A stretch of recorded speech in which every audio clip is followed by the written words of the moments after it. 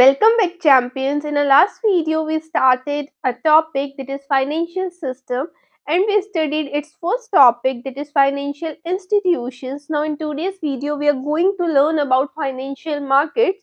What are financial markets and types of financial markets? So let's begin.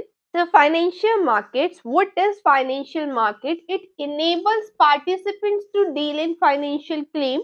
The market which enables participants to claim in financial deals is financial market.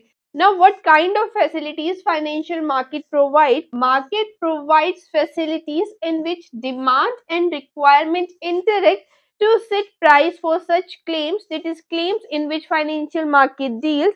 It helps the demand and requirements to interact together and set the price for such claims. Now, who are the participants on demand and supply side? The participants are brokers, dealers, borrowers, agents, and savers. These are the participants in the financial market who come together and interact to set the price of such claims.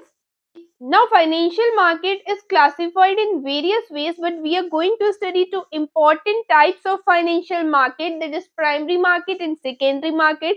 Is its first type, and second type is money market and capital market.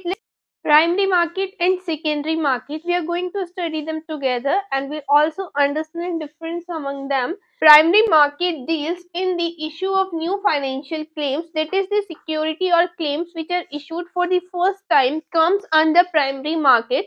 On the other hand, secondary market deals in the securities are already issued in the market. So what is the major difference? Primary market deals with the issue of new security or new financial claims, and secondary market deals with the securities that are already issued in the financial market. Second is primary market supply additional capital to business unit, that is they are the issuers of new unit, that is we issue new financial securities, new financial claims in primary market.